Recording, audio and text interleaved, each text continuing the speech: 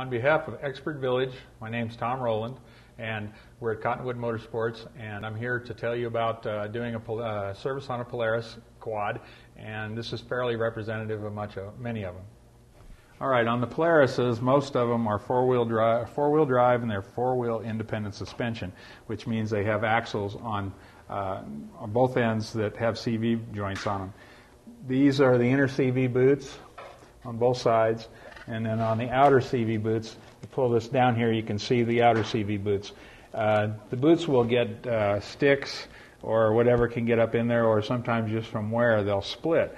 And when they do, they'll get damage, kind of like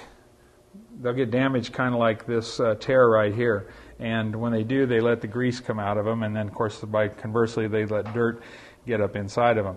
And it's really important, if you are looking at your Polaris, that from time to time you look to see if the boots are starting to get damaged and if there's a problem with them. Anyway, the boots on the front, same thing, you have to inspect them also. And when we're in the front of the vehicle, I'll point those out too.